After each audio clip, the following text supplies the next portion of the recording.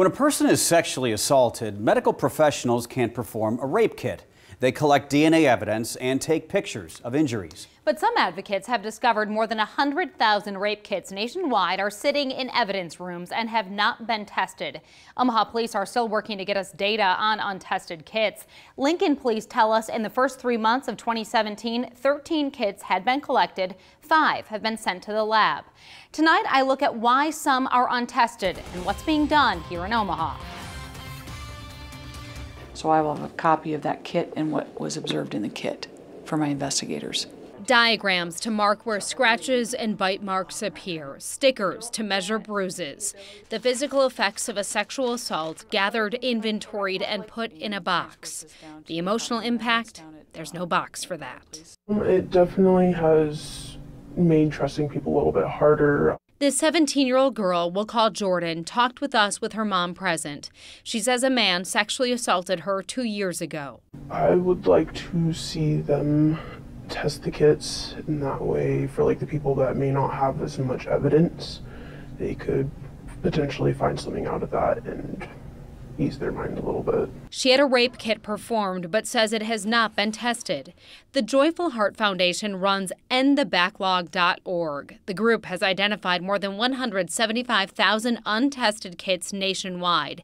They believe every kit should be tested. It's part of the investigation, but it's only one piece of the investigation. Omaha Police Sergeant Marlene Novotny says if a victim does not want the case to move forward, the kit likely will not be tested.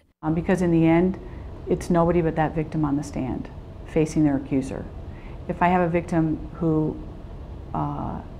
doesn't feel they can do that or doesn't feel safe enough to do that, why would I want to make her life more difficult? And she says they review the inventory of a kit, and sometimes the information inside will not help the case. It's a known person, and that individual is saying it's consensual, and the other person saying it's not consensual. A testing of that kit would only show that there was an engagement in sexual activity. It's not going to prove the crime. But Novotny says they still work to solve those crimes, and they save all kits conducted. Last year we saw 400 patients. The year before was 314 patients, and the year before that was 198. Ann Boatwright works with sexual assault victims at Methodist. She attributes those soaring numbers of sexual and domestic assault cases to better reporting and a growing understanding of victims' needs. She testified at the legislature last year to improve systems in Nebraska. The state approved a universal kit to make the process smoother.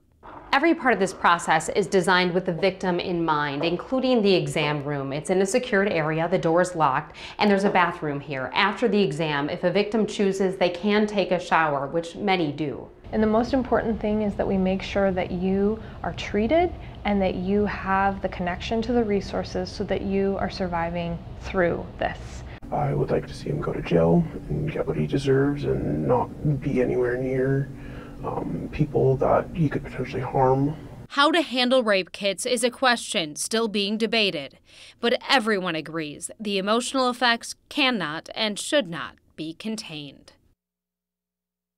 Boatwright said something powerful to me. That first point of contact a person makes after an assault is a big indicator of whether she or he will pursue legal action. So if a child, a friend, a relative comes to you after a sexual assault, the #1 thing you can do, believe, not blame. Let the officials sort out the details.